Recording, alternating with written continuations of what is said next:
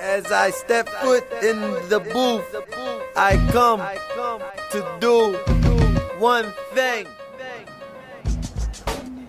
In one thing only.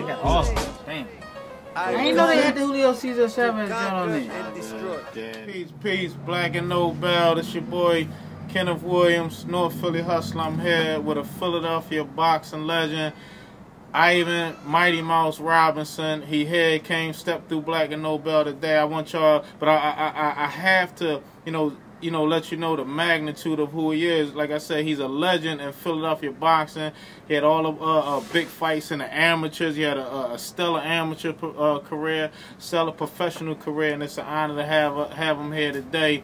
Mr. Ivan Mighty Mouse Robinson from Nicetown, right from Nicetown. So a Nicetown hustler to a North Philly hustler. Nevertheless, it's an honor to be standing here with him. He had all the big fights, Chavez, Arturo Gatti. He fought Oscar De La Hoya in the amateurs, had a stellar amateur career, stellar professional career, and we're glad that he's here in Black and Nobel representing Philadelphia, Nicetown. Ivan Robinson, Mighty Mouse. Thanks, baby. Appreciate that.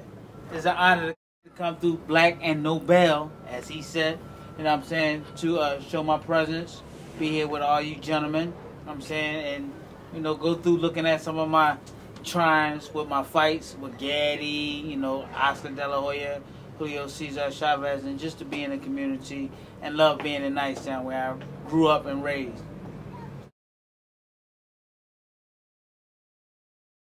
Nah, I mean, it tremendously has dropped since I came through. I'm still trying to keep, hope alive with all the athletes. We have some great talent here in Philadelphia. We just don't, get a chance to expose it because I just did a survey the other day. We had something like 60 gyms. Now we have like 10. So the fight game has definitely fell off. Like I was telling him earlier, promoters really don't try to give out money to our youth because our youth don't do dumb things with it. They take money and do other things than trying to help their family or, get a business established or those type of things. And the promoters are looking at it and feel as though that, these guys are not really wanting to do it.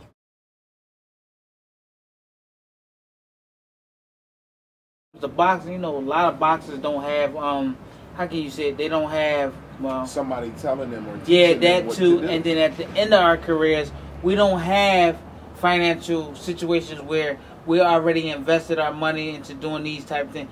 When our guys make that fast money, they blow it as fast as they get houses, cars, women, and they forget about their kids. They forget about if they're married, the long run, the jeopardy of the long run of boxing. Because boxing is short-lived, baby. You can fight for 3 years and be champion, and after that, you're a done deal. If you're not in the market no more, or if you're not in the business, you've forgotten about it.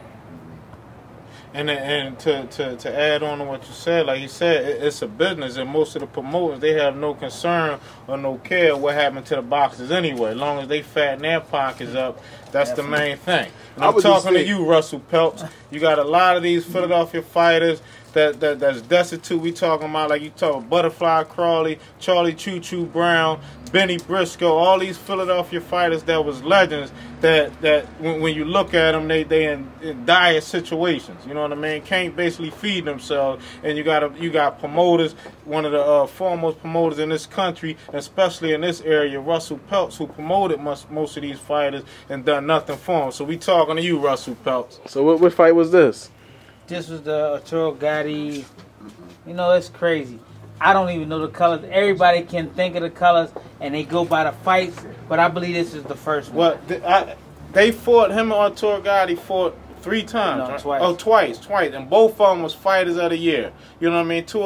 And look on ESPN Classic, is always going to be Ivan Robinson versus Arturo Gatti. I've never seen a fight of that magnitude going back and forth, and glad to say that our people came out on top. You know what I mean? But again, he's a legend. He come through the kind of Meldrick Taylor, David Reed, Benny Briscoe, Bernard Hopkins, all these dudes, and he's right up in there. Ivan Robinson, Mighty Mouse. Thanks for having me again, fellas. Hey, yo, can you give us a little 1-2 step? Give them a little tutorial, for the people. You want me to throw something? Throw something, I'm retired, man. I don't do that no more. But just for y'all, I'm going to do that. I haven't did it in like 4 years. You know what I'm saying? I think I still got it. So I'm gonna show you a little something. Remember? Now I'm gonna show you the jab, hook, and right hand. It's gonna be kind of quick, so you gotta be ready for it. See what I'm saying? That's how it goes. Jab, hook, right hand. We got to slow that down. All right, we're gonna take it a little slow. Jab, hook, right hand. You gotta step with each punch because if you fight an opponent, he step back, you're not gonna hit him. So you gotta step with each shot. Each shot. Good looking, man. As I step foot in the booth, I come to do one thing. In one thing only.